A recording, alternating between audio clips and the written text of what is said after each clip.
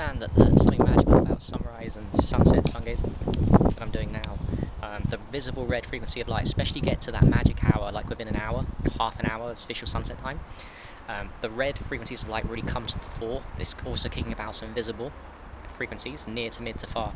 But the visible red is a very long wavelength, and it penetrates deeper into the body than any other colour than the midday sun, or even 2 to 3 to 4 hours before sunset and after. So that magic within an hour, within half an hour especially, of sunrise and sunset, you've got a really strong visible red and near to mid to far infrared kicking about, and that long frequency of light means that when you open your eyes, and this is a very soft porous layer, that wavelength can go right through, because the eyes are extension of your brain, right? It goes right through the brain and into the center of the pineal.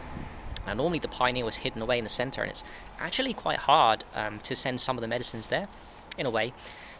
The midday sun, the blue frequencies of light can't hit that, can't penetrate the pineal, because the blue frequency is too short. But the red is long enough such that as you sungaze and sunset sungaze within an hour to half an hour, before and after, when the sun's out, the red frequencies just come in. This is the extension to the eyes, to the brain. It goes into the brain. Frequencies go right to the pineal, and they decalcify the pineal gland. They begin their magic of decalcification of the pineal gland. The pineal gland being the sacred center of your body, the producer of melatonin, the producer of DMT, the place probably that the last place when you die, where your soul goes, I believe. Also, that it's an antenna. Your pineal gland's an antenna where you can experience transcendence. The quantum field is accessed from the pineal gland. It's the seat of intuition, the seat of your higher powers. It's the antenna to other frequencies in other worlds. It's the purification of this, the pineal, is so important. And what does sunset sungazing do?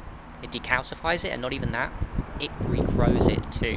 It regrows the pineal gland. Sunset sungazing, proven by people that do sunrise sunset sungazing, have bigger pineals, 3 times bigger. Done surgery on them, 3 times bigger than normal. That's pretty fucking special if you ask me. A bigger pineal means access to your higher spiritual powers and your higher vibration and the true self, and a bigger antenna to who the fuck we actually are in this existence.